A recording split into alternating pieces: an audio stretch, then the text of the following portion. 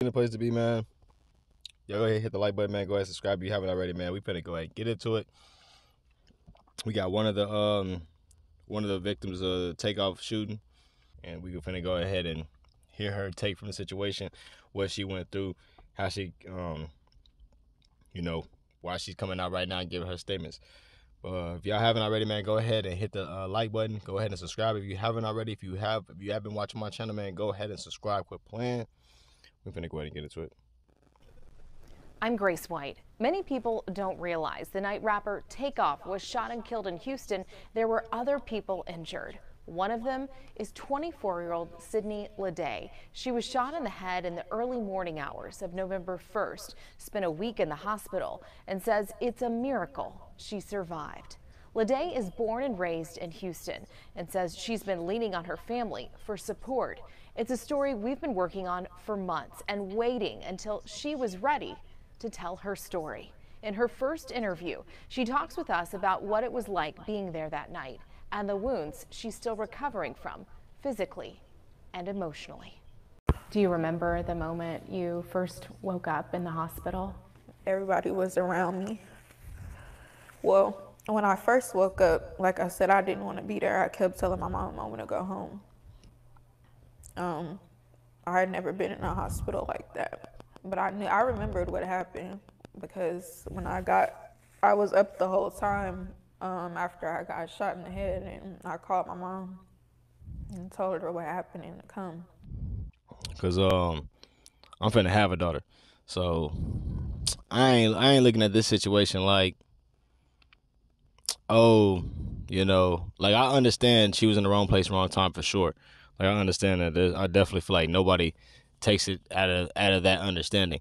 But it's like I wouldn't want my daughter trying to be at no private party, trying to be around celebrities for any reason in her life. Like it don't sound like it's worth that. Cause just cause you hanging out doesn't stop anything from happening to you. And I mean, she thought that, and that's what kind of happened from the situation. So, all the females who be going to all these clubs and stuff where the clubs be getting shot up, folks not gonna be feeling sorry for y'all forever, because y'all should have known by all the fact that everybody kind of around the situations and far few in between have been getting hit up. That yes, it's cool to have fun every so often, but you can't have it, too often, because that can lead to your demise. You called your mom after you were shot. Yeah, and I told her to come to the hospital, but I ended up having a seizure, so I was on the phone with her the whole time. And so you knew exactly what had happened and why you were in the hospital. Mm-hmm. Yeah, but everybody was around me. My mom, my aunts, my grandma. I know you said you knew why you were in the hospital, but did you understand the extent of your injuries and what you had survived? Yes, I did. I was up for the whole thing. I felt the sting in the back of my head. I felt myself falling, and the person I was with picked me up, and we got in the car. But it was like a scary movie, really. Man, that's crazy. You definitely wouldn't expect that when you just leaving your house, just trying to have a good time, going, going out somewhere. But that's why you always got to be paying attention. And you can't necessarily return fire if you get hit in the head, like depending on what's going on. So it's like, it's certain situations you can't necessarily plan for. And, sometimes things happen when you can't, when you didn't plan for anything, but you're around the stuff when it happens. Ironically, it was Halloween night.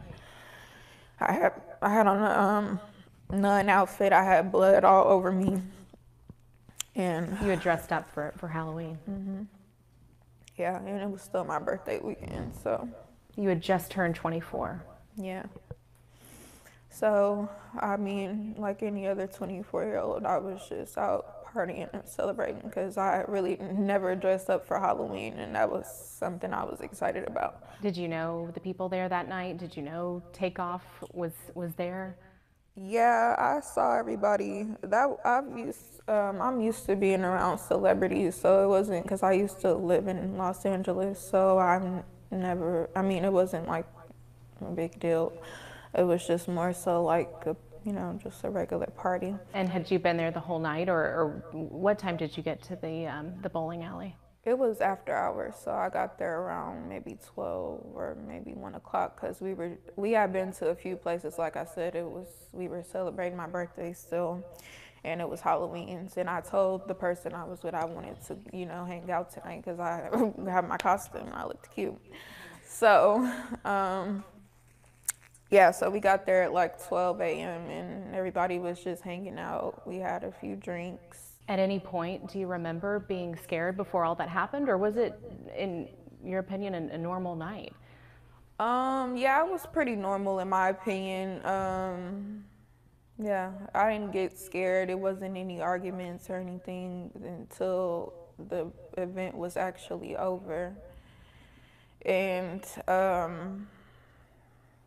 yeah, that's when I knew something was wrong after the fact, because I thought these people that were arguing was just playing from, like I said, the energy that was in the room before. Everybody was around the table playing a game of dice, so I thought it was just like, some friendly banter. But that argument or that. Hold on, that's why I feel like it might be something up the DA's sleeve if they've not already tried to look for who popped her too. Because essentially, like, it was two people popped. She was one of them, and I think it was another dude who got popped. And hers was almost, fatal. His wasn't. I don't think it was necessarily fatal. Takeoff was. So it was 2 victims, 3 victims total. 1 fatal, 2, another one potential fatal, the other one dude's in stable condition. Man, that's crazy. I feel like the DA got some stuff to be looking after versus just looking after Takeoff's, who shot the shooter of Takeoff. Like, whoever shot Takeoff, they just trying to nail him up and not find out who also shot these people in the cross, which is kind of janky in my opinion. Like, you got to look at the whole crime. Y'all gonna try to solve crimes out here. Arguing was kind of your first sign that something was going on. Yeah, because Quavo, he was upset. So I noticed that something was wrong whenever I noticed that he was really upset and he was finna leave. So we saw the video with him saying he was pretty much trying to go because they was arguing. He said, I got to go before I'm finna hurt somebody. And, and after that, it just started going up. So we know that video she's talking about. Party wasn't finna keep going on. And I saw whenever everything broke out and I tried to run, but I didn't go that far. So yeah, it was really like a movie. Like, in her shoes kind of makes it look like, dang. Dang. That's why I feel like they need to go ahead and try to do something, because she's saying all this on for this news clip. I understand she's saying it to get her word out, but I'm pretty sure there's some justice either being pressed behind her, if she's not, this is kind of goofy in my opinion, somewhat to some reason, because you have to be willing to at least, try to figure out something. I had a panic attack as soon as I got home.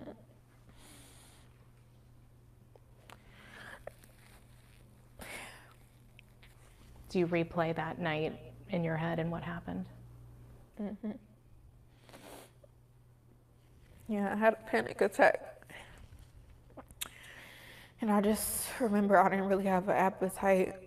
All I really ate was like fruit and just different stuff. I was nauseated, throwing up all the time. Like, yeah, that was just, I feel like that part was. Okay.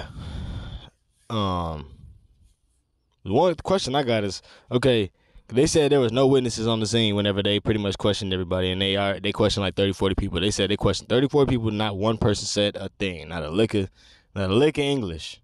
You know what I'm saying? Now we got her coming out, and she's pretty much giving her testimony, and I'm pretty sure she's saying she knows more than what she's saying. Is she going to be the witness who tells more information and kind of gets people to start having to confess, or starts, being able to kind of help them unravel this. I don't know, but I definitely feel like that could be part of it, because like they said, nobody said nothing. She first one saying something, so this is just crazy. Y'all definitely let me know how y'all feel about the situation, man. This TP in the place to be, man. Y'all go ahead and hit the like button, man. Go ahead and subscribe, and I'm gonna get at y'all on the next one, man. Y'all stay out the way.